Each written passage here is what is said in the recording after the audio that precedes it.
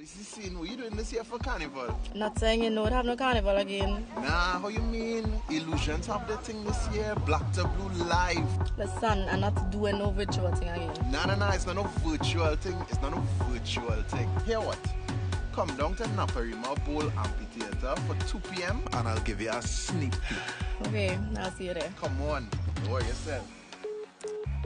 Hey, 2 p.m. girl, right on time. Let me show you this. So this is the Naparima Bowl Amphitheater. This is where we build in all the vibes for Illusions Black2Blue 2022.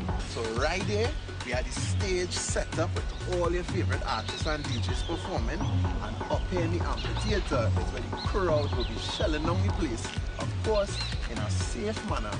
Make sure and bring your vaccination card because we pumping hard. So wait, so what about the drinks? You ain't even have to worry about that here. We have Illusions Black2Blue drinks packages. You're ordering it before the show and you collect it before the event. Alright, so February 11th, and I'll see you then, right? I'll take care of our pass for you later. Alright, later. Yeah, later. Alright. Hey, 230 girls, come here. You didn't even get me. Let me show you nobody's playing here. I go drink water and mind my business. Mind my business. Drink water and mind my business. So it's 6:39. I'm not expecting anybody else, unlike Aaron Fingal in that last clip, because we are joined by our Illusions family. Joining me this morning is one of the directors for Illusions, Mr. Damien Babulal. Good morning. Morning. And welcome, and change all your ways with people coming in at half an hour different. But we have something to look forward to because Black2Blue is one of the staples on the carnival calendar over a decade of fetting in the breakfast times. 14 years, yeah. Tell me what's going on for 2022. So 2022, we are allowed to actually have a safe zone event this year, and we decided to utilize that. A lot of the other promoters are not, and we decided to utilize the space that we have in South. We are a South-based event company, and the space for us was either Sapa or the Naparima Bowl. And we decided to go with the bowl because we did the events there in the past and because of the outdoor amphitheater. Beautiful. Yeah. Now, for anybody looking on, as you mentioned, 14 years of the Illusions Black2Blue Fete is literally from the black of the night to the blue of the day. Correct. We've had different iterations, and in 2021, when we actually had the pandemic lockdown fetes, yeah, we went virtual. Right. So tell me about the successes and the learnings taken from 2021 into 2022. So, yeah, I mean, we wanted to exist in that space. It was a tough call to make because it was spending a lot of your finances, but thankfully all our sponsors came on board with us from all the years before. Big up to them. And because of them, we were able to successfully host the virtual event Black2Blue, the Backyard Jam, which we had over 100K views. Nice. Overall so far, still adding every day. And this year, because of the pandemic still being here, which we hope it wasn't going to be the case, we still wanted to do something for the people, for the culture.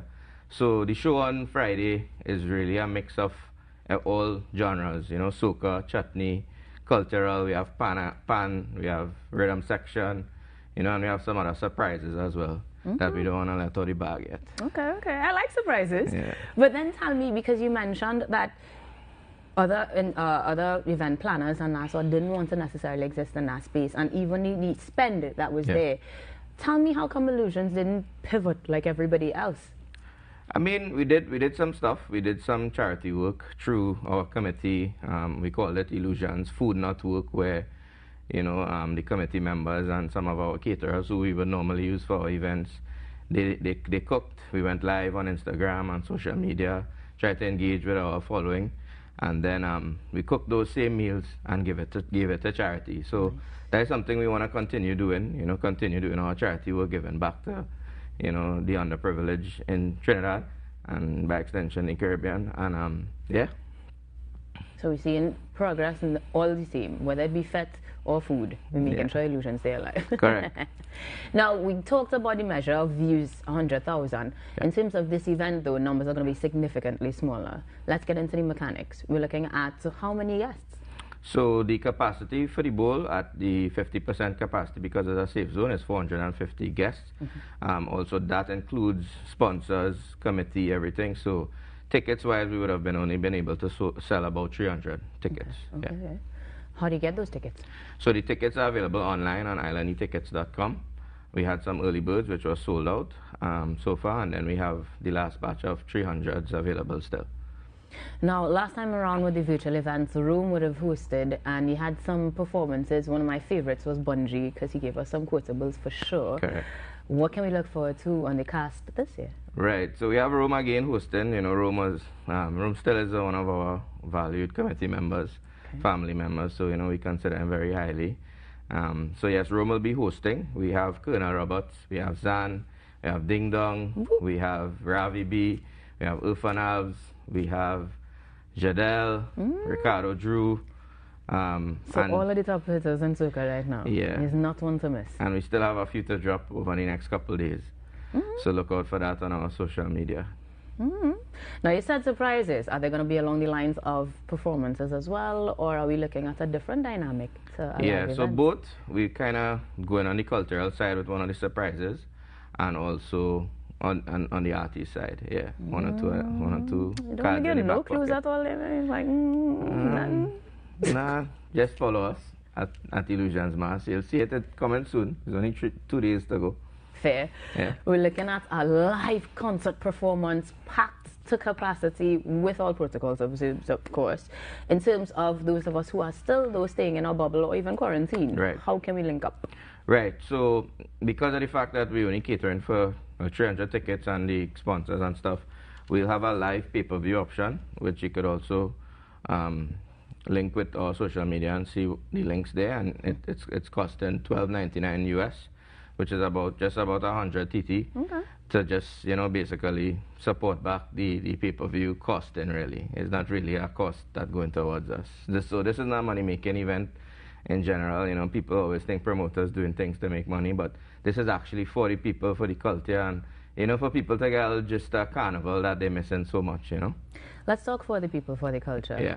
You said that there was the hope of there being a carnival this year. Yeah. It didn't happen, but you were still prepared. Yeah. That speaks to the idea of planning long before this year or even last year for this event. Correct. What is your planning process or timeline like? So when the pandemic hit, we basically went into planning mode, and that's when we started planning the virtual event.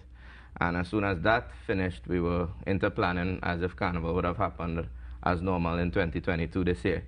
But we had another plan B in the event that it wasn't going to happen.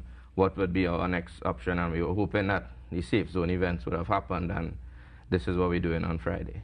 So, if anybody is out there looking on and wondering what sort of progress, or rather what sort of parameters are needed for better, as somebody in the background, as an event planner, one suggestion that you could make to the government, to the public at large, that you'd like to see moving forward so that we can have perhaps a Carnival 2023 maybe?